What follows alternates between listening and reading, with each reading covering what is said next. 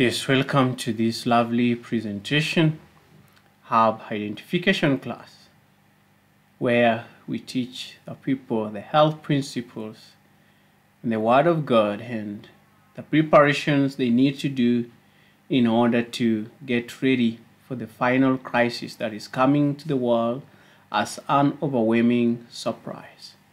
Do you know that there's coming a time that there will be no buying and selling? And if that condition comes upon this world, how will we live? Well, we know that God is a merciful God. But there is a step that we need to make day by day in making sure that we protect our health by healthy foods, by the healthy medicine, and also reaching out to the people and preparing them for the soon coming of the Lord Jesus Christ. Our presentation today is on turmeric, and that is the common name. The scientific name is Curcuma matifolia. That is a liver protectant herb that we have in nature. This is the picture that we all know about turmeric. It is yellow in color. Now I want to teach you something about yellow. In every plant that you see around there that is yellow in color, it means that it has a lot of vitamin A, and also it is helpful for the liver. You talk about the pumpkins, you talk about the pawpaws, the oranges, all those are good for your liver. And you want to know how to use it. The turmeric, the part that is used is the rhizome, and that is the root. It should be dried not directly over the sun, either be dehydrated or put under the shade so that the medicinal properties are concentrated. Or we can also take it as a juice, or just chew it in, or as a powder, or just grate it and put in warm water and then drink it always. Some of the medicinal properties of this herb is that it is known as an ancient herb used for liver and blood conditions. If you have a sepsis of the blood, if you have a problem with your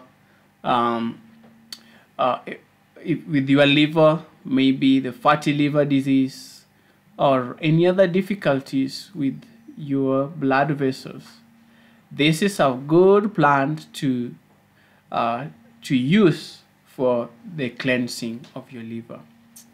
It stimulates blood flow and production and helps dissolve and remove sediments in the liver. Has some antiparasitic actions, especially for protozoa infestants, and helps increase circulation. It has strong anti-inflammatory properties, therefore very beneficial for arthritis, bursitis, tendonitis, etc. It aids in digestion. It promotes healing. And curcumin from turmeric boosts brain-derived neurotrophic factors. It is linked to improve brain function and the lower risk of brain diseases, help in treating Alzheimer and depression, and treats arthritis. We also know that it's anti-cancer and prevents premature aging. Now, turmeric, when used alongside other remedies, is able to boost your immunity. And people with Alzheimer's disease, because of aluminum that has blocked the brain cells, or the brain, the neuroreceptors, is able to sludge it off. And most of the times we use it alongside the rosemary. We use it also alongside the ginkgo biloba, alongside the albizia, and alongside ginger, and also coriander or cilantro, to help remove the Alzheimer and depression effects.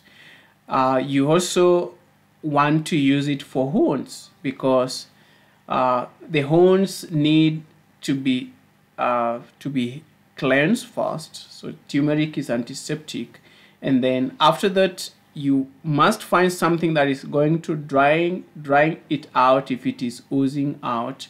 And turmeric is one of the best remedies to go. You just take 4 tablespoons of the powder in half a glass of honey, raw honey. Should be warmed a little bit, and then just stir in, and if you apply that on the wound, it will be able to heal the wound very fast. The gangrenous wounds, the papules, the carbuncles, and also the fresh wounds, turmeric is one of the things to go. If someone is having coughs that are persistent, turmeric is one of the remedies you have to use. You just use a 4-inch fresh turmeric.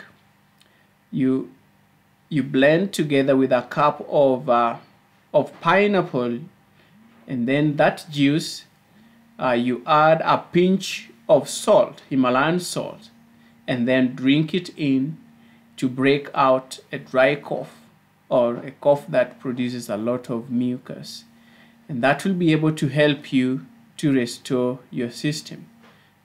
Remember that we are using all this alongside the 8 laws of health, and that is making sure that you are exercising enough in the mornings.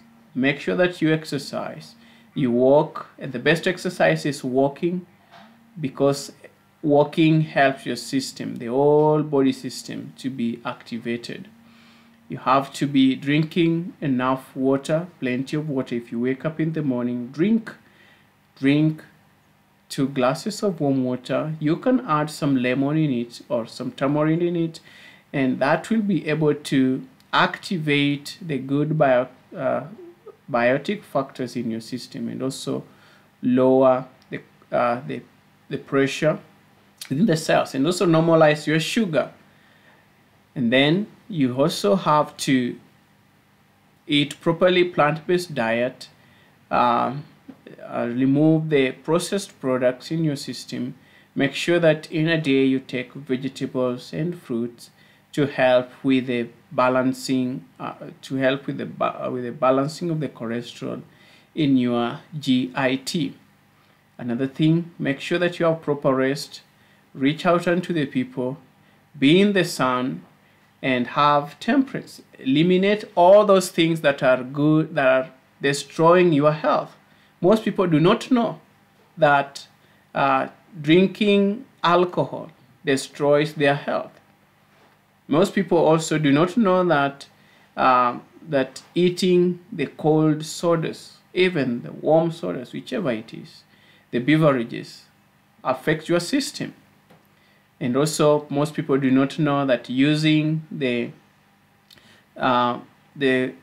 refined spices like the Roiko, the Ongo, the other spices that are not naturally grown and processed, stimulate your system, and therefore you are able to develop some problems in your system. Other people do not know that deep frying of foods, like deep frying chips or Irish potatoes, make the system to develop a cancerous environment. Using good oils is also very important for us to make sure that our health is maintained well and properly.